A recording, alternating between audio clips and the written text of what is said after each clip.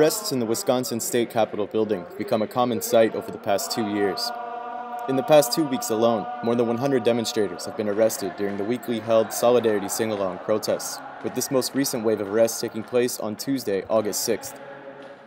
The protests have targeted Republican Governor Scott Walker, who gained notoriety in 2011 after essentially banning the right to collective bargaining for public workers in Wisconsin, sparking a wave of popular mobilizations across the state. These protesters say the spike in arrests at the Capitol building represent a threat to freedom of speech, and that Governor Walker's response to his political opposition has become increasingly authoritarian. Katie Reeder has been participating in the actions as a legal observer. I've been seeing a lot of people's civil rights being violated. People not only being arrested, but arrested roughly. It is specified in our state constitution that this is a public forum, and so people have the right to be here. Walker does not like hearing any sort of dissent, and neither do the other Republicans in the legislature. It's not just the protesters who have been targeted for arrest. Police have also threatened observers, including Wisconsin State Representative Sandy Pope. Videographer Khol-Riggs has been documenting the Wisconsin protests since the initial occupation of the Capitol building in March 2011, and says that journalists have also been threatened with arrest by the Capitol Police. Today, they walked around the balcony of the rotunda warning all the tourists and spectators that spectating is considered participation, and if you do not disperse immediately, you will be subject to arrest.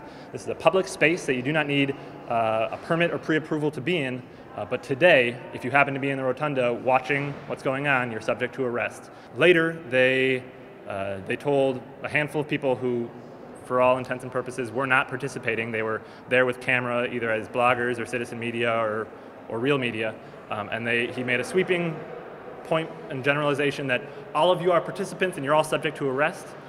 Later, 3 people were arrested, it appears, just for filming the police.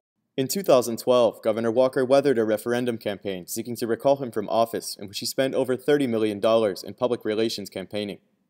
He has since pushed for a number of controversial public policies impacting public education, voter ID laws, and women's reproductive rights, among others. Protester Bill Dunn says that both public and private sector unions have taken heavy hits under Governor Walker's tenure. Union membership is down drastically, more in some unions than others, and that was the purpose of Scott Walker's Act 10.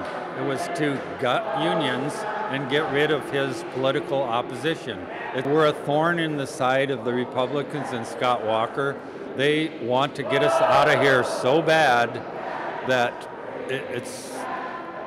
that's why we are determined to stay here. And they're arresting people, but the thing they don't realize is when people are arrested, they don't get intimidated, they get radicalized and even more determined.